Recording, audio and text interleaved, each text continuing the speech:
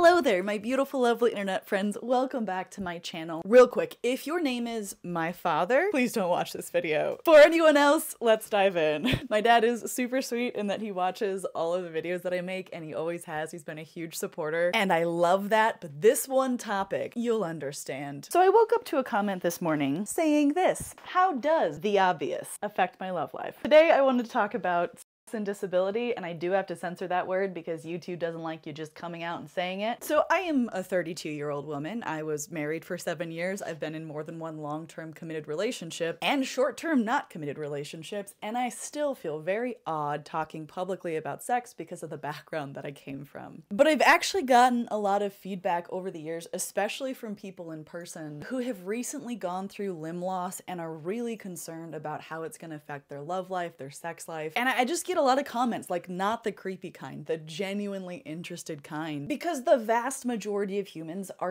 sexual creatures. We're sexual beings, so to wonder only makes sense. And no, you little creeps out there, I'm not going to be going into any gory details, okay? So go ahead and head off if that's what you were here for. What did you think, I was going to get graphic with puppy children present? No, we stay classy here. Also, quick side note, this is not a sponsored message, except kind of because I am advertising myself. I recently started a podcast all about dating, romance, relationships, modern issues, how we are approaching interactions between genders, and more. It's something I'm super excited about. It's called the Turbo Dude Podcast. We are streaming live on my channel. Check the link in the description. New episode is going live tonight, but you can always watch the replay. And also, I figured out how to get us on Spotify. Big brain stuff. So if you're interested in the topic of today's video and want to hear us talk about all of this and more not related to disability, check it out. Let me know what you think. So I want to start off by acknowledging a couple things. I realize that I fall into what I've always said is like the socially, I don't think I'm like a bombshell, right? But I think I fit enough of society's like expectations of what women are supposed to look like. I say that with all of the sarcasm because I think that's bullshit, but I also do recognize that I have a smaller frame, a more athletic build, I'm white, I have blonde hair. Some people say it's brown. I think it's blonde. My driver's license says it's blonde. So that is gonna have an impact on how I have experienced all of this. Additionally, I was not visibly disabled for the first 28 years of my life. I think that I thought, and a lot of society thinks, that there must be some major impact on your sex life if you are disabled in some way. And on the one hand, absolutely, because you have different physical limitations or mental ones. Maybe your body moves a little bit differently than an average person. However, I have found that the same basic tenets, the fact that if you are engaging in like sexual activity, the same ingredients are still necessary, right? When I first lost my leg, I was in a committed relationship. I was married. What I will say about that is that the insecurities that I had about the physical change in my body had way more of an effect than my partner's perception of like my leg being gone and me looking different in that context.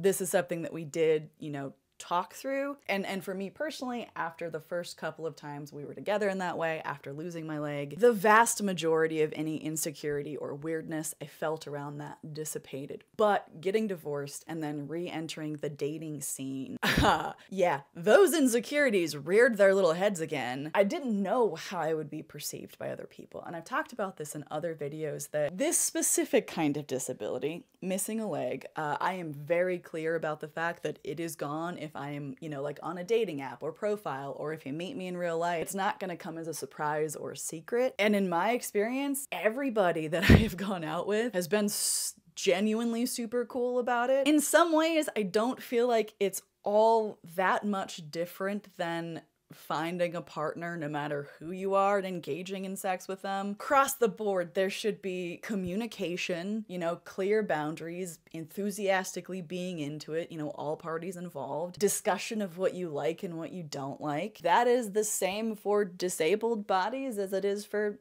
able bodies. Hi there, friends, it's Editing Joe. I realized editing this video that I focused largely on the point that I think that a lot of society thinks that disability has more of an effect on sexuality and sexual relationships than it actually does. However, what I definitely failed to mention, because disability is such a wide spectrum, everyone's experience is different, is a couple things. Number one, finding a partner, whether that's a committed relationship or a casual thing, is definitely more difficult, can be more difficult for people. Specifically, if you have a physical disability, there are a lot of people who will not think of you as sexual, who will automatically write you off for that. It's one of the reasons why I am like really clear when I'm dating that like, hey, my leg is missing before we even meet, because if that's like a deal breaker for someone, I'm not interested in wasting my time or wasting theirs, right? For me, sex is hugely about connection. Like the way that you can get to know someone at that level, I have discovered in the last year and a half is something that's really important to me. I didn't really think of myself as that like physical or sexual of a person for the vast majority of my life for so many reasons, but getting to, you know, just personally explore what that means to me and what I care about, feeling safe in those situations and having the ability to just like explore with someone or, you know, someone's. Me personally, I like the one-on-one thing, but whatever you are into, as long as everybody's into it, go for it. Me missing a leg doesn't change the fact that like, let's communicate, let's set boundaries, let's talk about what we like and what we don't like. And beyond the amputation, like the chronic pain, fibromyalgia, migraine stuff that I deal with,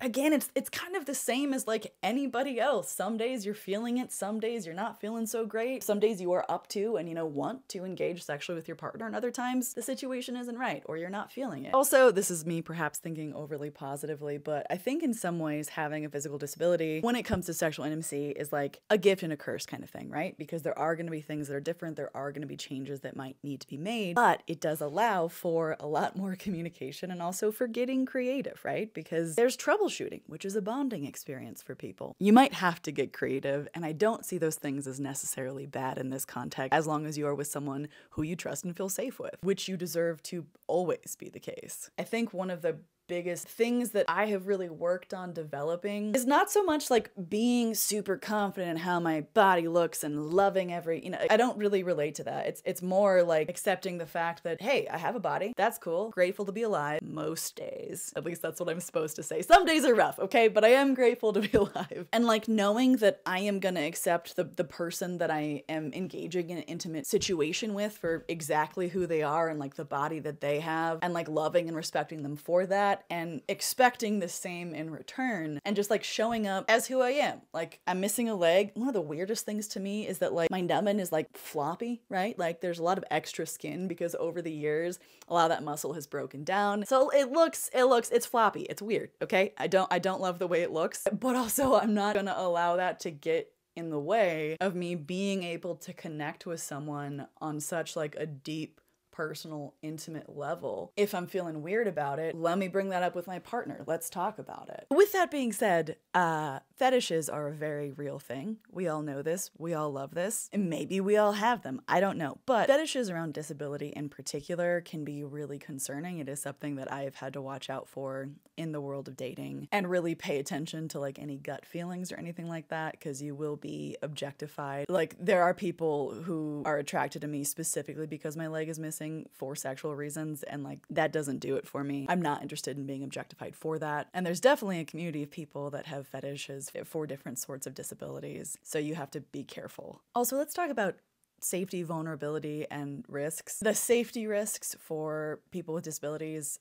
are a lot higher. The statistics are very depressing when it comes to like abuse, assault, things like that. So the emphasis on safety, that you like, that mindset that you have to have really goes up. That is something I try to be very cautious about, like always extra importantly listening to my gut if something doesn't feel right, if a message feels off, if I just don't get a good vibe from a person, because people do see you as more vulnerable. Sexual crimes are perpetrated against people with disabilities at a much higher rate. So like safety first, always, for everybody, but especially if you are a person with a disability dating. In my personal opinion, please feel free to disagree in the comments. Sex with a disability is exactly like sex without a disability. It's figuring out how to connect, have that experience with another person in a way that's like awesome and fantastic and beautiful for the both of you, because every person is so unique and individual. Like how one person receives love or receives pleasure is not going to be the same for any other person. And that's always going to be deeply individual and deeply personal, no matter how many people you've slept with or not. It's still about the person, you know, that you're with in that moment and really getting to know them. And so partner, to really get to know me, this is going to be a part of the package, you know, understanding that certain parts don't feel good, like if they are touched or grabbed or like,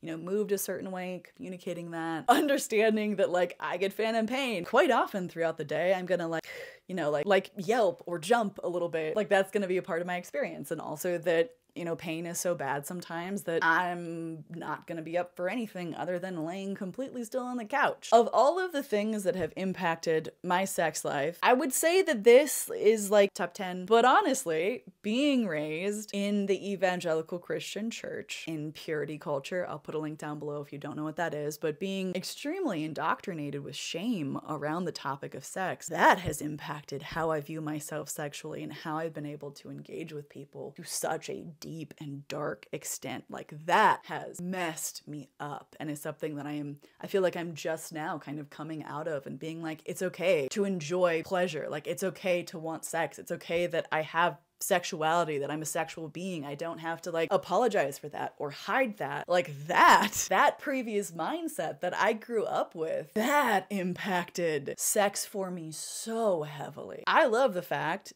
that sexuality is a part of who I am, and I have never been able to say that literally any other point in my life because I have been so deeply ashamed to be a sexual creature, to be a sexual being, because I was raised in purity culture in the evangelical Christian church where that shit was shamed so hard. And after spending years working through that to like really love and appreciate my sexuality is such a cool experience. I think generally as a society, we tend to think that things that we can see are the things that must have most impact on a person. In my personal experience, that's never been the case. Other types of experiences and traumas that I have gone through in my life have impacted who I am as a person and my experience in the world so much more than losing my leg. And that is the case for how I experience and see sex as well. Also, I want to talk for a moment about if you are someone whose partner has a disability and you guys have a sexual relationship or you want a sexual relationship, how to talk about it or bring it up. I cannot encourage you enough to just open up that conversation. Not talking about things,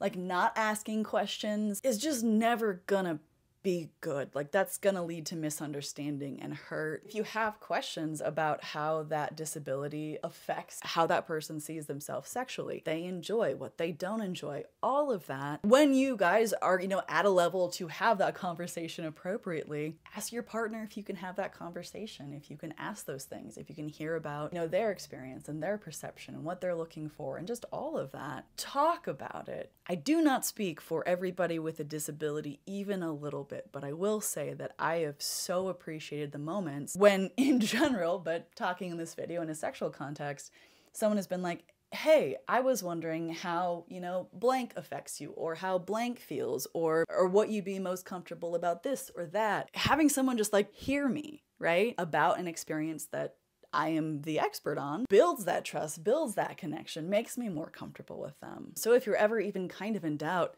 have the conversation, ask the questions. And rule of thumb all the time, respect what the other person has to say. So long story short, sex and disability, it's about communication. It's about getting comfortable with your partner. And disabled or able-bodied, everyone has stuff that is specific to them that if they're allowing you to engage in that intimate setting with them, you learn, you listen, you understand, you respect.